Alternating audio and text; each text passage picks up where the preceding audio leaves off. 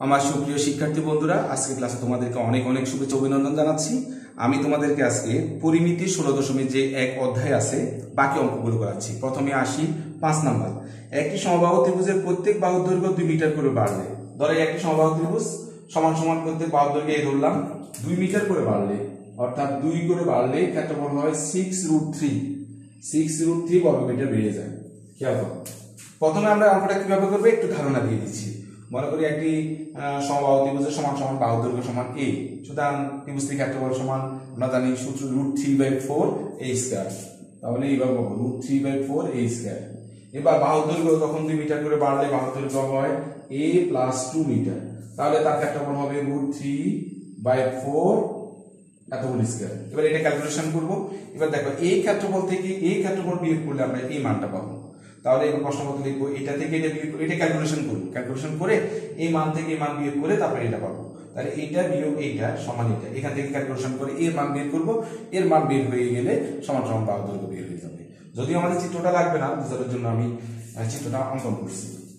তাহলে আমরা লিখতে পারি, মনে করি সমবাহু ত্রিভুজের সমান সমান বাহুর দৈর্ঘ্য সমান a মিটার। যেহেতু আমাদের ক্ষেত্রফল বর্গ মিটার দেওয়া আছে, আমরা মিটার ধরতে পারি। সুতরাং ত্রিভুজটির ক্ষেত্রফল সমান √3/4, এটা আমরা জানি সূত্র a²। যেহেতু আমরা মিটার ধরছি, এটাকে বর্গ মিটার ধরতে পারি, বর্গ মিটার। এবার দেখো বাহুর দৈর্ঘ্য ক মিটার বৃদ্ধি পেলে, বাহুর দৈর্ঘ্য 2 মিটার বৃদ্ধি পেলে তাহলে দৈর্ঘ্য কত? দৈর্ঘ্য সমান কত হবে? a + 2।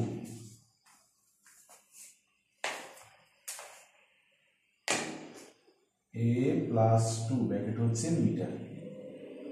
সুতরাং ক্ষেত্রফল হবে, সুতরাং এই ত্রিভুজটির ক্ষেত্রফল হবে, ত্রিভুজটির ক্ষেত্রফল কত হবে? √3/4 a + 2 হোল স্কয়ার। এবার আমরা এটা ক্যালকুলেশন করব। তাহলে এখানে হবে √3/4, এখানে ক্যালকুলেশন করলে a² + 2ab হচ্ছে 2 + b² 2² সমান √3/4 a² + 4a + 4। এবার আমরা এই ক্ষেত্রফল থেকে এই ক্ষেত্রফল বিয়োগ করলে আমরা কত পাবো? 6√3। তাহলে প্রশ্ন মতে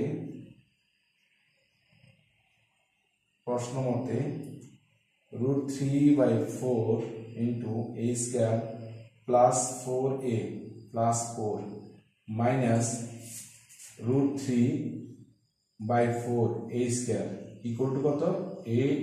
কত? 6√3। এবার আমরা ক্যালকুলেশন করব। এখান থেকে আমরা এর মান বের করব। তাহলে ক্যালকুলেশনটা একটু ঝামেলা আছে। তাহলে এখানে √3/4 এই দুটো থেকে কমন নিব। কি থাকে? a² + 4a + 4 minus a² equal to 6√3 বা √3/4 উপবর্গ থেকে √3 যদি বাদ দিই, এই √3 যদি চলে যায়, তাহলে উপরে থাকে a² কাটা গেল, উপরে থাকে 4a + 4 আর নিচে থাকবে 4 আর এখানে থাকবে 6 বা 4a + 4। এবার আর গুণন করি, 4a + 4 ইকুয়াল টু 24। তাহলে এবার আমরা 4a ইকুয়াল টু 24 - 4 বা 4a ইকুয়াল টু 20। সুতরাং a ইকুয়াল টু আমরা বলে 20 নিচে 4 বা সুতরাং a ইকুয়াল টু 5। সুতরাং ত্রিভুজটি সমান সমান বাহু দৈর্ঘ্য হচ্ছে 5 মিটার। আশা করি অঙ্কটা বুঝতে পেরেছো। অনেক সময় পরীক্ষায় এভাবেও আসে, একটি ত্রিভুজের এখানে বাহু দৈর্ঘ্য কত মিটার বাড়ালে 2 মিটার। অনেক সময় আসে বাহু দৈর্ঘ্য যদি 2 মিটার কমানো হয়, তাহলে ক্ষেত্রফল এতটুকু কমে যায়, মানে একটা মান দিয়ে দেয় আর কি, বা এতটুকু কমে যায়। তখন তুমি এখানে লিখবা, বৃদ্ধি জায়গায় লিখবে যে বাহু দৈর্ঘ্য 2 মিটার হ্রাস পেলে বা কমালে দৈর্ঘ্য হয় a - 2 মিটার। আর তখন হবে √3/a-2 একটা ক্যালকুলেশন করবা, তখন কিন্তু এই মান যখন মাইনাস দেওয়া থাকবে তখন সেই মান থেকে কিন্তু এই মান হবে বড়, তখন প্রশ্ন মধ্যে লিখবে এত বিয়োগ মাইনাসের ক্ষেত্রে, মনে রাখবা প্লাসের ক্ষেত্রে এই মানটা ক্ষেত্রফল এটা থাকে বড় এটা থাকে ছোট, তখন এটা বিয়োগ এটা দিবি।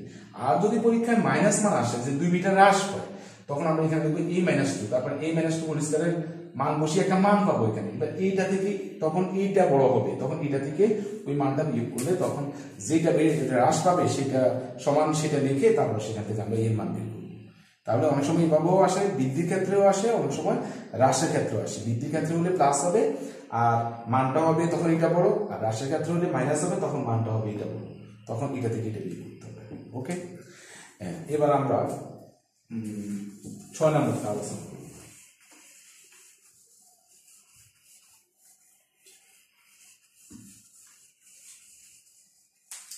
লক্ষ্য করো 6 নম্বর কোশ্চেন হচ্ছে একটি ত্রিভুজের দুই বাহুর দৈর্ঘ্য যথাক্রমে 26 মিটার এবং 28 মিটার এবং ক্ষেত্রফল 182 বর্গমিটার হলে বাহুদ্বয়ের অন্তর্ভুক্ত কোণ নির্ণয় করো। তো আমরা একটু জাস্ট একটু ধারণা দিয়ে দিই। ধরো অন্তর্ভুক্ত কোণ হলো থিটা, ঠিক আছে, আর একটি বাহু হচ্ছে এখানে 26 আর একটি বাহু হচ্ছে 28, এই অন্তর্ভুক্ত আমরা জানি। এটাকে যদি আমরা এ ধরি আর এটাকে যদি আমরা বি ধরি, এরকম একটা সূত্র আছে অন্তর্ভুক্ত কোণ নিয়ে। ক্ষেত্রফলের সূত্র হচ্ছে half A B sine theta. এ হচ্ছে একটি বাহুর দৈর্ঘ্য, বি হচ্ছে আরেকটি বাহুর দৈর্ঘ্য, আর থিটা হচ্ছে ওই দুটি বাহুর অন্তর্ভুক্ত কোণ। তাহলে আমরা এটা হিসাব করে করতে পারি। তাহলে আমরা প্রথমেই লিখবো, আমাদের আবার দেওয়া আছে ক্ষেত্রফল। তাহলে আমরা ধরি মনে করি অন্তর্ভুক্ত কোণ সমান কি থিটা। তাহলে ত্রিভুজটির একটি বাহুর দৈর্ঘ্য কমা এ ইকুয়াল টু কত দেওয়া আছে 26, এককটা কি 26 মিটার এবং ত্রিভুজটির অপর বাহুর দৈর্ঘ্য কমা বি ইকুয়াল টু 28 মিটার। তাহলে এটা কি দেওয়া আছে লিখলে ভালো হয়, দেওয়া আছে। আর ক্ষেত্রফল দেওয়া আছে কত 182 বর্গমিটার, 182 বর্গমিটার। এবার আমরা জানি সুতরাং ত্রিভুজটির ক্ষেত্রফল, তাহলে আমরা ত্রিভুজের ক্ষেত্রফল নির্ণয় করতে পারি। ত্রিভুজের ক্ষেত্রফল সমান half A B sine theta. এখানে আমরা লিখবো একক, বর্গ একক, যেহেতু আমরা মানগুলো বসাই। তাহলে প্রশ্ন মতে এত ইকুয়াল আমরা লিখে নিতে পারি। প্রশ্ন মতে half A B sine theta equal to আমরা লিখতে পারি 182। এবার আমরা মানটা বসাই দিই। হাফ ইন্টু এর মান হচ্ছে কত 26 ইন্টু বির মান হচ্ছে 28 ইন্টু সাইন থিটার মান হচ্ছে কত বের করবো এটা 182। এবার ক্যালকুলেশন করি, এটা ভাগ করলে কত 13 আর 82 গুণ করি, 13 আর 82 গুণ করলে 364 364 সাইন থিটা ইকুয়াল টু 182 বা সাইন থিটা ইকুয়াল টু বড় হবে 182 বাই 364, কাটাকাটি দিলে এটা 1 এটা 2 বা সাইন থিটা ইকুয়াল টু আমরা লিখতে পারি হাফ। এবার সাইন থিটা ইকুয়াল টু আমরা হাফের পরিবর্তে লিখতে পারি সাইন 30 ডিগ্রি। সুতরাং থিটা ইকুয়াল টু আমরা এটা হলো কোণের মান, সুতরাং থিটা ইকুয়াল টু কত 30 ডিগ্রি। সুতরাং বাহু দুটির অন্তর্ভুক্ত কোণ কত ডিগ্রি 30 ডিগ্রি। এভাবে অঙ্কটা করতে হবে। আশা করি তোমরা বুঝতে পেরেছো। এই সূত্র কয়েকটা আমরা করব। এবার লক্ষ্য করো, আমরা এখন করাচ্ছি, আমি এখন তোমাদেরকে করাচ্ছি কত নম্বর 7 নম্বরটি লক্ষ্য করো। এটা 6 নম্বর।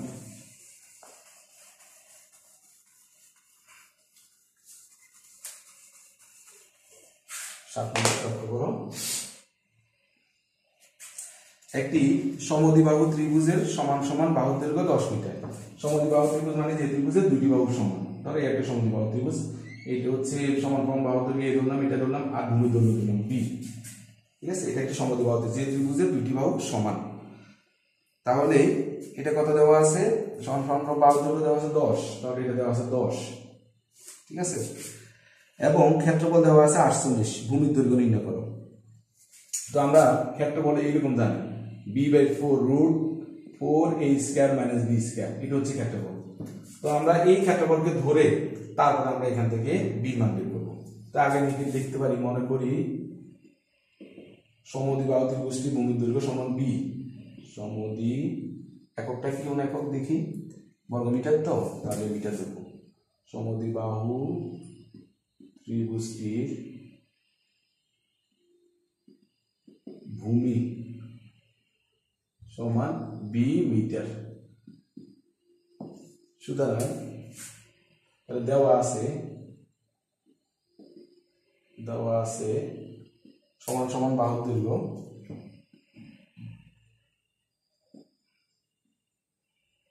সমান সমান বাহু দৈর্ঘ্য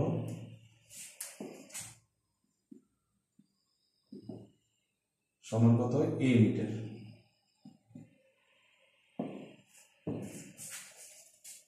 ঠিক আছে, সুতরাং ত্রিভুজটির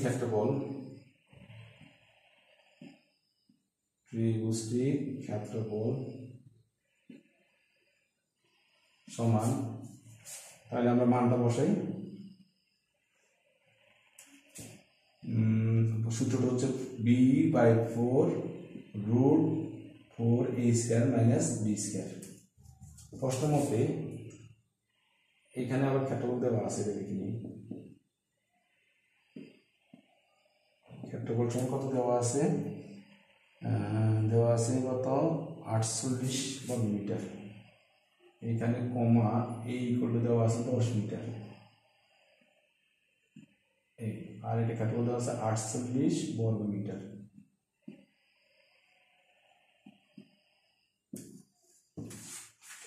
ঠিক আছে, প্রশ্ন মতে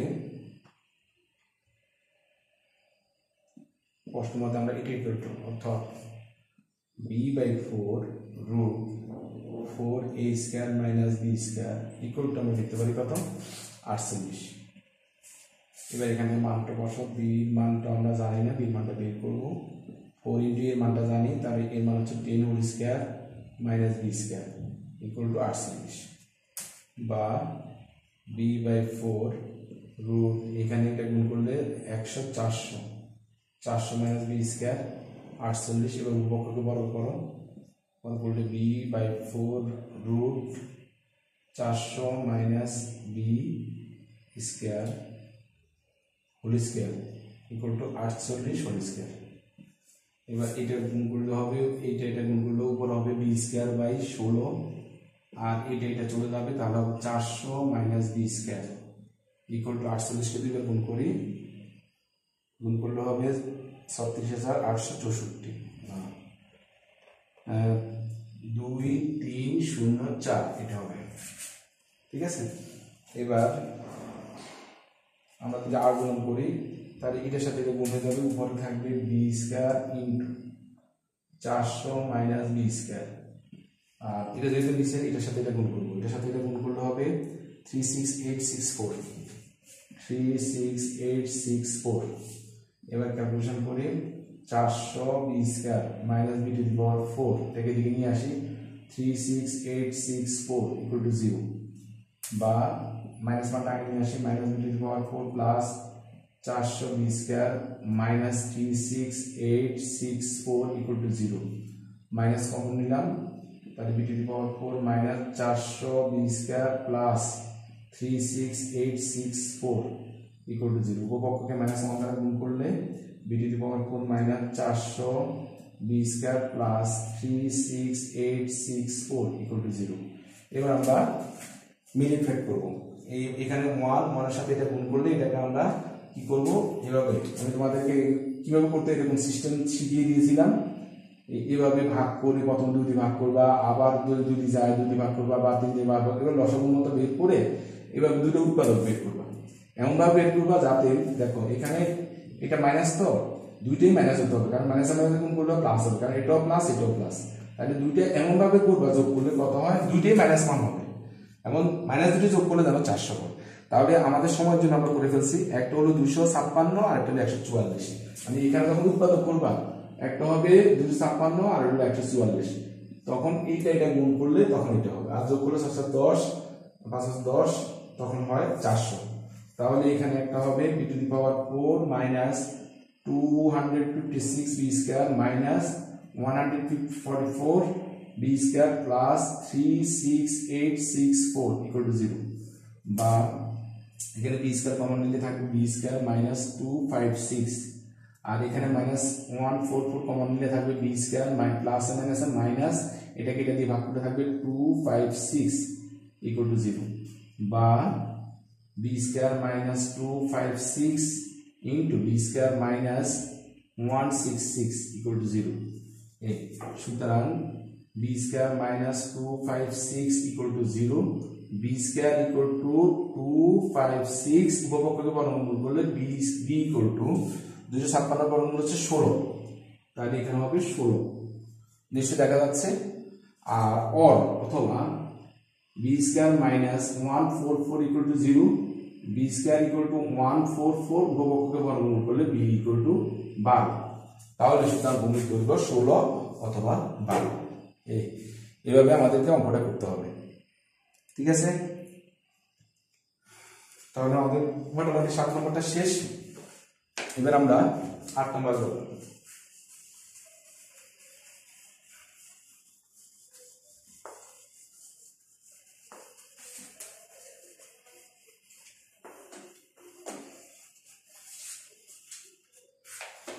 আট নম্বর অঙ্কে চলে যাই। 8 নম্বর, একটি নির্দিষ্ট স্থান থেকে দুটি রাস্তা 135 ডিগ্রি কোণ করে দুই দিকে চলে গেল। আমরা চিত্রটা একটু দেখি।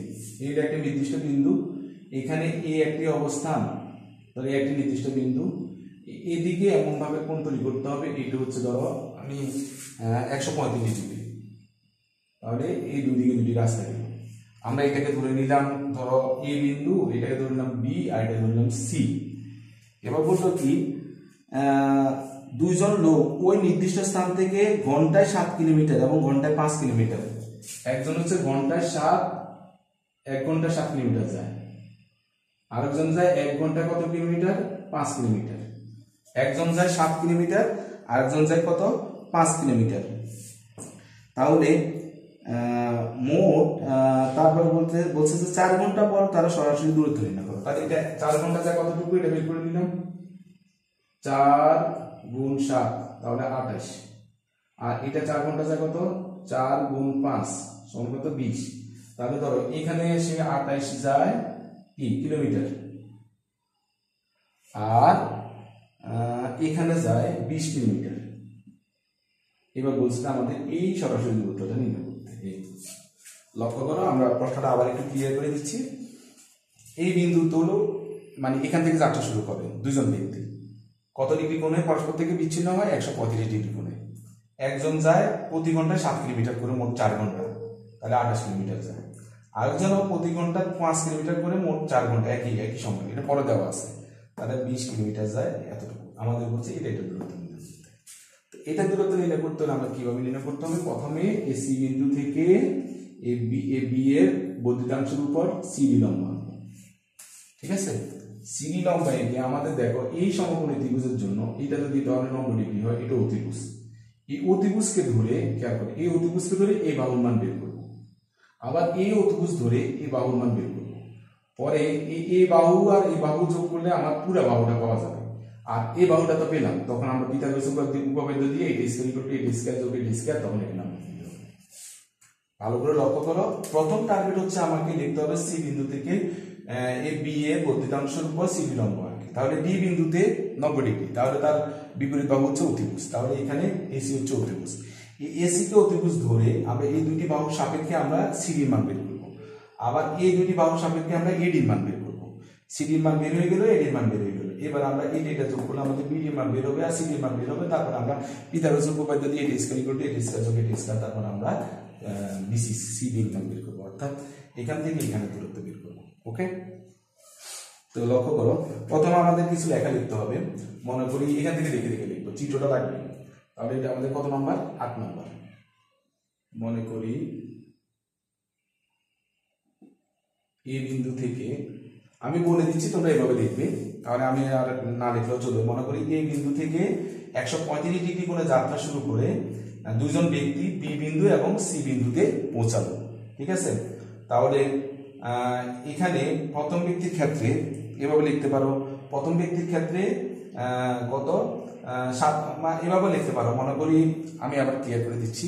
মনে করি এই বিন্দু থেকে 185 ডিগ্রি কোণে ঘন্টায় 7 কিলোমিটার বেগে একজন ব্যক্তি 4 ঘন্টায় বি বিন্দুতে পৌঁছলো এবং ঘন্টায় 5 কিলোমিটার বেগে অন্যজন সি বিন্দুতে পৌঁছলো। ঠিক আছে, এখানে বিসি মান নির্ণয় করতে হবে, এভাবে লিখতে হবে। এবার এভাবে লিখতে পারো, সুতরাং এ বি সমান, তো সুতরাং লিখবে এ বি সমান, তাহলে এ বি এর দূরত্ব সমান কত? 4 গুণ 7 ব্র্যাকেটে কিলোমিটার সমান 28 কিলোমিটার, এবং এসি সমান 4 গুণ 5 ব্র্যাকেটে কিলোমিটার সমান 20 কিলোমিটার। এবারে আমরা এখানে একটা ভাষা লিখবো, বিএ কে ডি পর্যন্ত বর্ধিত করি, সি থেকে বর্ধিতাংশ উপর সিডি লম্ব আঁকি, এই কথাটা লিখতে হবে। আবার বলি, বিএ কে ডি পর্যন্ত বর্ধিত করি, সি বিন্দু থেকে বর্ধিতাংশ উপর সিডি লম্ব আঁকি। ওকে, এটা লেখার পর, এই কথাটা লেখার পর এবার আমরা লিখবো সমকোণী ত্রিভুজ এডিসি হতে পাই। তাহলে সমকোণী, এটা লেখার পর আর কি, সমকোণী ত্রিভুজ এ বি সি হতে পাই। লক্ষ্য করো, এখানে এই বাহুকে যদি অতিভুজ ধরো, এই বাহু বাই এ বাহু, তাহলে অতিভুজের সাপেক্ষে এখানে যদি তুমি এখানে এই কোণের সাপেক্ষে যদি হিসাব করো, ঠিক আছে, সি কোণের সাপেক্ষে অথবা এই কোণের সাপেক্ষে যদি হিসাব করো, তাহলে এটা যদি অতিভুজ হয় এটা হবে লম্ব। দেখো, এই কোণের সাপেক্ষে হিসাব করলে এটা অতিভুজ হবে, এটা লম্ব হবে। তাহলে আমরা এই কোণের সাপেক্ষে যদি হিসাব করি, তাহলে আবার আমাকে এখানে ডি এ সি কোণের মানটা বের করতে, যেহেতু আমরা এই কোণের সাপেক্ষে হিসাব করবো। এখানে আর একটা কথা লিখতে হবে,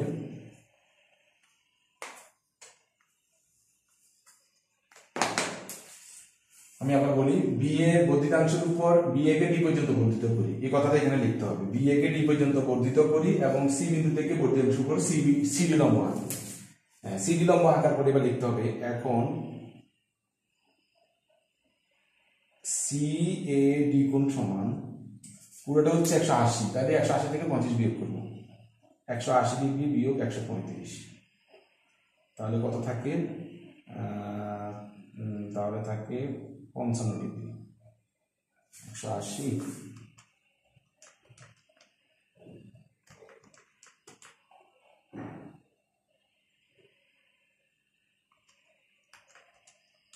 বিয়োগ 135, 45, তাহলে থাকে 45।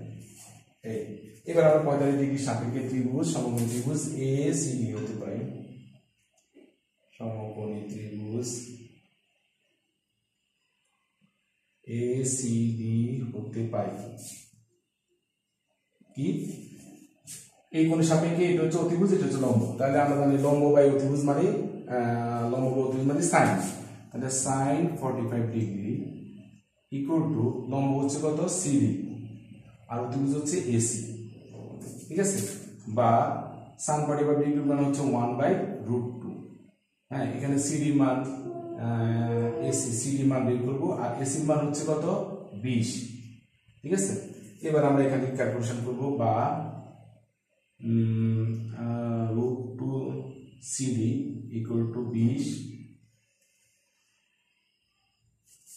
বা সিডি ইকুয়াল টু 20/√2। সুতরাং সিডি ইকুয়াল টু, ধরো আমি সিডি ইকুয়াল টু পেলাম 14.14, তাহলে আমরা এটা মানব। এবার আমরা ইডি মান বের করব। আবার কি পাই এসিডি ত্রিভুজ হতে পাই, তখন এটা বাই এটা অর্থাৎ ভূমিবাহু ত্রিভুজ মানে কস এসিডি সমকোণী ত্রিভুজ, সমকোণী ত্রিভুজ এসিডি হতে, তাহলে কি লিখতে পারি কস 45 ডিগ্রি ইকুয়াল টু ভূমি হচ্ছে এডি, অতিভুজ হচ্ছে এসি, তাহলে 1/√2 এডির মান বের করব আর এসির মান হচ্ছে কত 20, তাহলে একই মান বের হবে, বা √2 এডি equal to 20, eddy equal to 20/√2, সুতরাং এডি ইকুয়াল টু হবে পাবো কত 14.14। এই তাহলে সুতরাং আমাদের এডি মান পেয়ে গেলাম 14.14। সুতরাং বিডি মান হচ্ছে এটা যোগ এটা একসাথে লিখে ফেলি 28 যোগ 14.14, তাহলে যোগ করলে বিডির মান যোগ করলে আমরা কত পেলাম 28 যোগ 14.14 42.14। এবার বাকিটা দেখো, এটা পেলাম 42 পয়েন্ট। এবার আমরা দেখতে পারি ত্রিভুজ বি সমকোণী ত্রিভুজ বিডিসি হতে পারে, সমকোণী ত্রিভুজ বিডিসি হতে পাই কি পাই BC square equal to BD square plus CD square. এই বাকিটা আমার মনে হয় করার দরকার নেই, বাকিটা তোমরা পাবে। এখানে এ বিডি পরিবর্তে আমরা বসাবো 42.14 হোল স্কয়ার, সিডি পরিবর্তে বসাবো 14 এই যে মান আছে, সিডি মান আছে 14.14 হোল স্কয়ার, তারপরে ক্যালকুলেশন করে বর্গ করে যোগ করে তারপরে বিসি স্কয়ার ইকুয়াল টু পাবো, তারপরে বিসি স্কয়ারকে আবার বর্গমূল করলে বিসি মান পাবো, অর্থাৎ তাদের ব্যক্তি দুটির দূরত্ব পাবো। তাদের প্রথমে আবার লক্ষ্য করো এই বিন্দু থেকে এটার দূরত্ব নির্ণয় করতে বলছে, এই দূরত্বটা নির্ণয় করতে বলছে। তাহলে আমরা এটা প্রতিদাংশ উপর লম্বা আঁকলে আমাদের এই মান বের করতে হবে এই ক্যালকুলেশন করে, এই মান বের করতে হবে এই ক্যালকুলেশন করে, পরে এটা যোগ করে এটা স্কয়ার ইকুয়াল টু এটা স্কয়ার যোগ এটা স্কয়ার ক্যালকুলেশন করে এটা মান বের করতে হবে। মূল কথা হচ্ছে এটা, ঠিক আছে?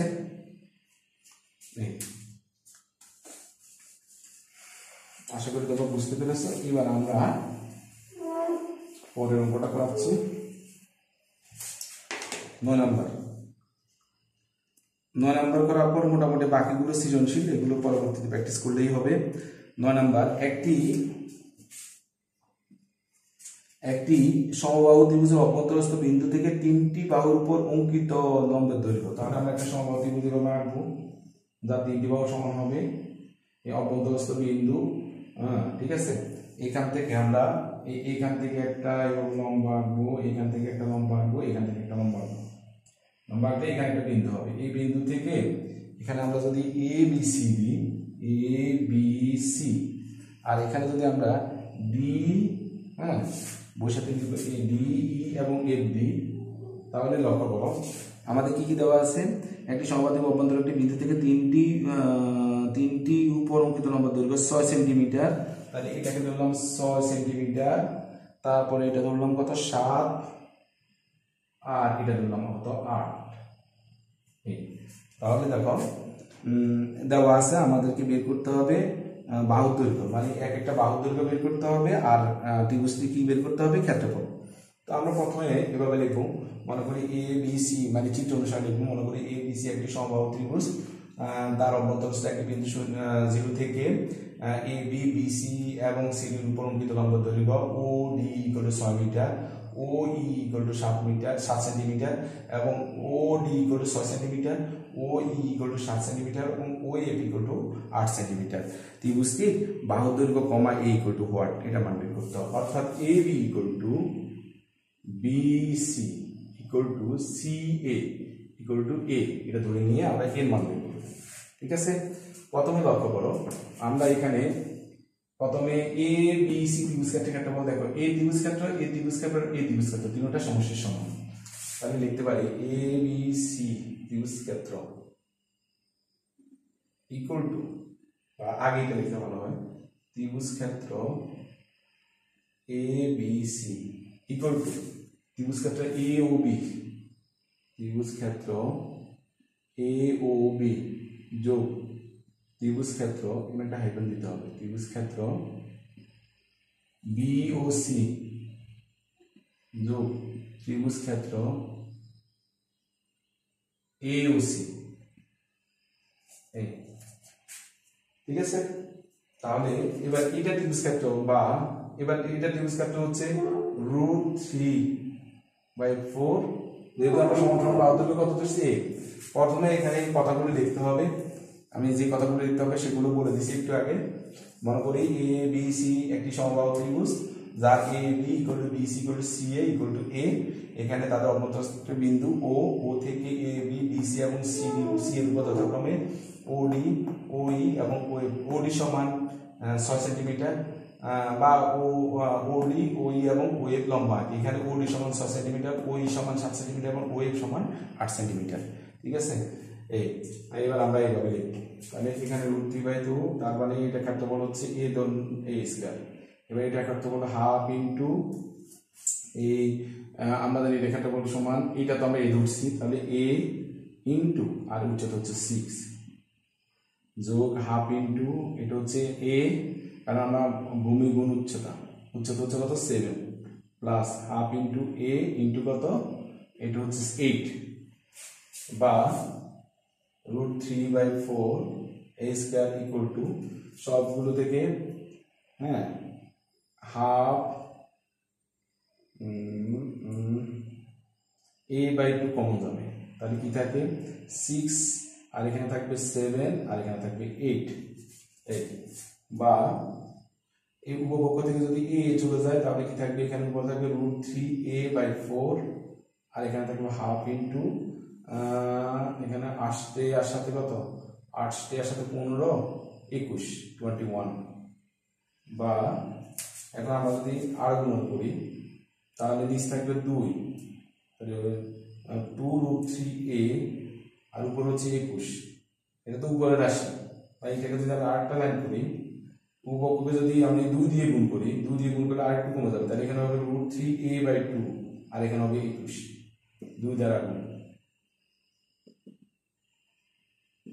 2 দ্বারা গুণ করলে এখানে এর সাথে করলে 2 আর এখানে 2 দ্বারা গুণ করলে 2 দিয়ে চলে যাবে, তাহলে √3a = 42 বা a = 42√3।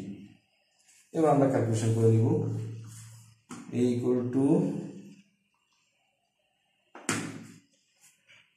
(42√3)। তাহলে আমরা যদি এইভাবে ক্যালকুলেশন করি, সমান উপরে হচ্ছে 42 × √3, নিচে হচ্ছে √3 × √3, তাহলে 42√3 বাই কত 3।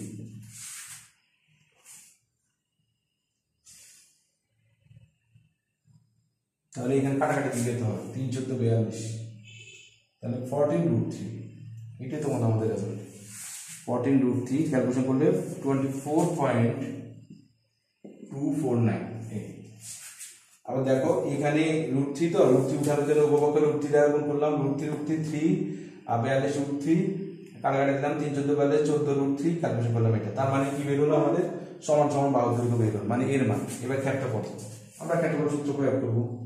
আমরা জানি ক্ষেত্রফল √3/4 a স্কয়ার।